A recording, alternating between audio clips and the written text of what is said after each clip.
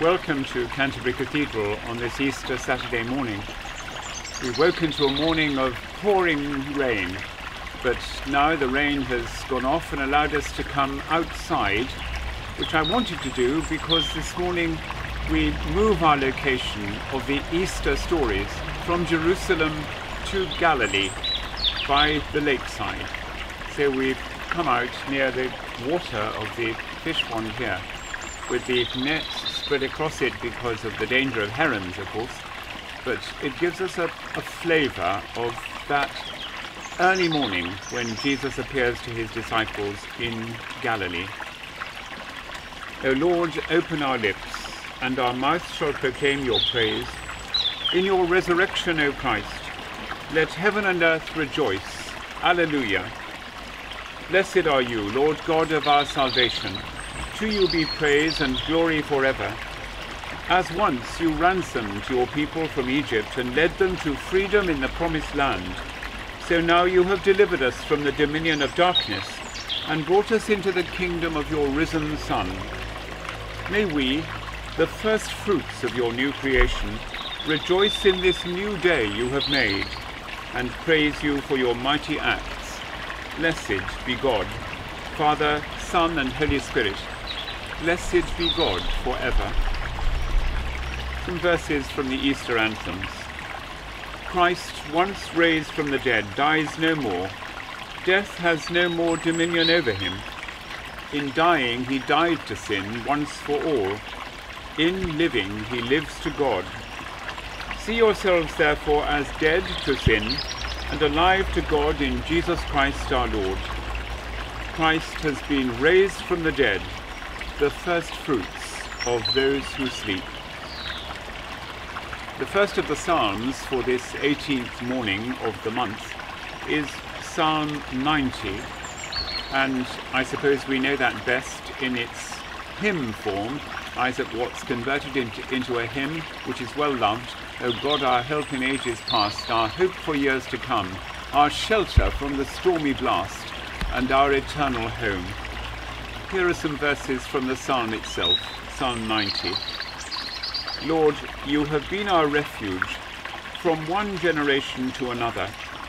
Before the mountains were brought forth, or the earth and the world were formed, from everlasting to everlasting, you are God.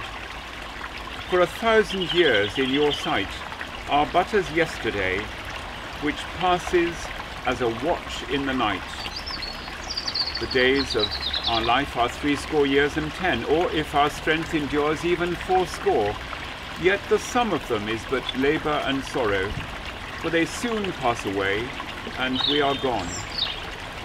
So teach us to number our days, that we may apply our hearts to wisdom. Satisfy us with your loving kindness in the morning, that we may rejoice and be glad all our days. Show your servants your works, and let your glory be over their children. And may the gracious favour of the Lord our God be upon us. Prosper our handiwork.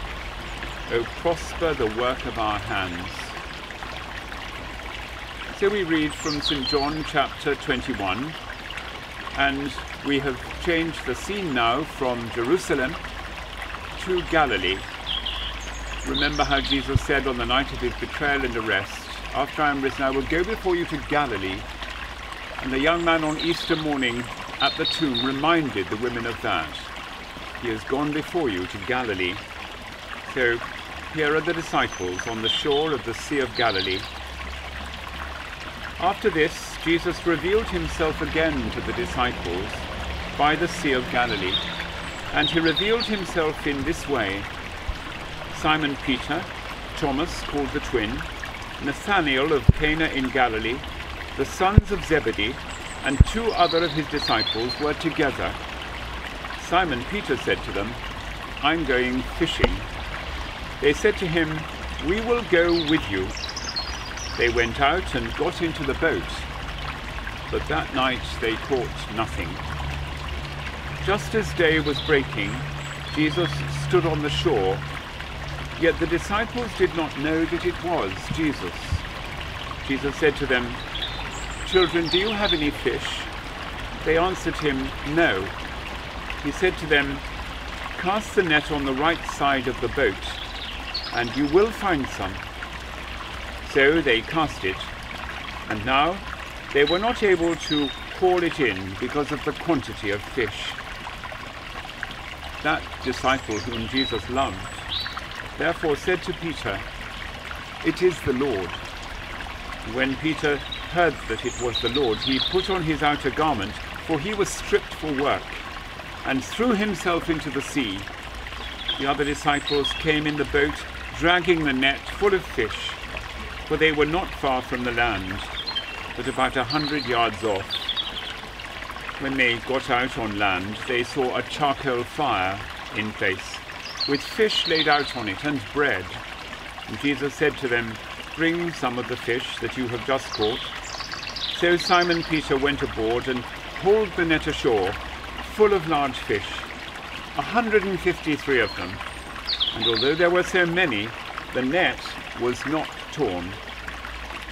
And Jesus said to them, "Come and have breakfast." It's a wonderful resurrection sentence. Come and have breakfast.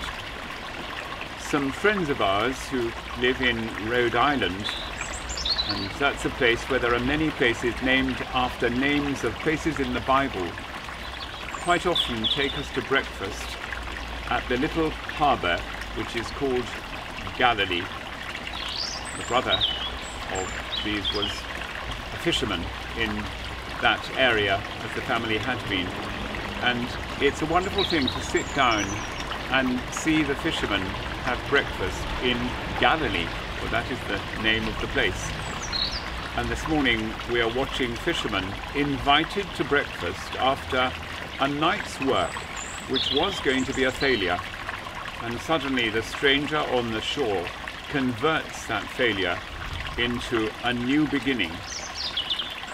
Simon Peter's earlier sentence, "I am going fishing," speaks of his frustration at all that has happened and not knowing what's going to happen next. So let's go back to something we know. Let's begin with things we can do.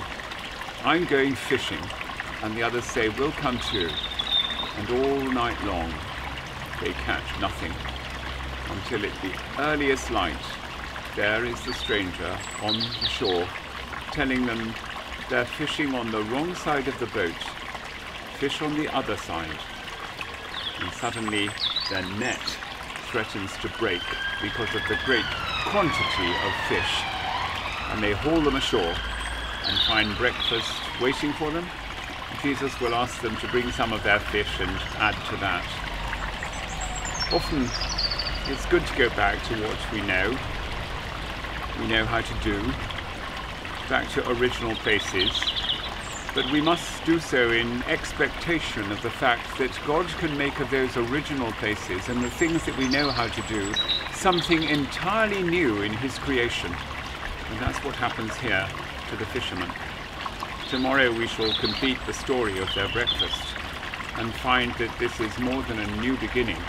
It's a total new creation, with the risen Lord serving them at breakfast and offering them much more than just fish and bread, offering them full forgiveness and new life. So we say our prayers, and as always in this Mother Church of the Communion, we remember areas of the Anglican Communion. On this day, the 18th of April, we remember the Diocese of Monmouth in Wales and Cherryvan, the bishop there, the Diocese of Western Tanganyika in Tanzania and Sadok Makeya, the bishop there, and the Diocese of Igbomina in Nigeria and Emmanuel Adekola, the bishop there. We remember all the folk in the communities that they look after. Here we remember Justin, our Archbishop, Rose, Bishop of Dover, Tim, Bishop at Lambeth, and on this day the parish of Holy Trinity Margate and Clifford Stocking in his ministry there.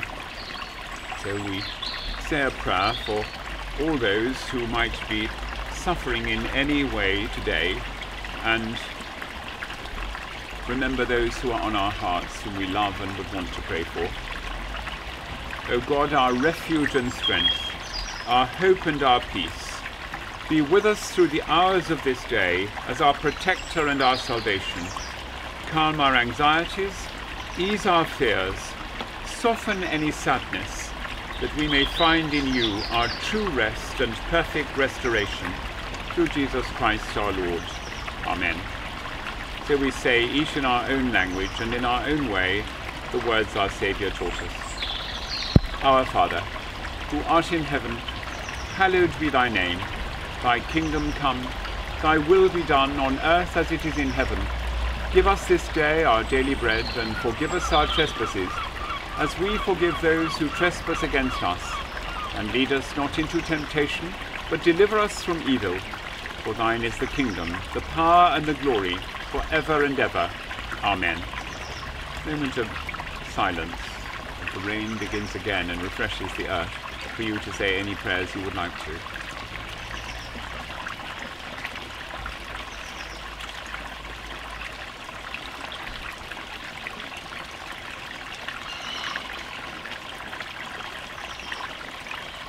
The God of peace, who brought again from the dead our Lord Jesus Christ, that great shepherd of the sheep, by the blood of the eternal covenant, make you perfect in every work to do his will, working in you that which is well-pleasing in his sight. And the blessing of God Almighty, the Father, the Son, and the Holy Spirit be amongst you and remain with you always. Amen.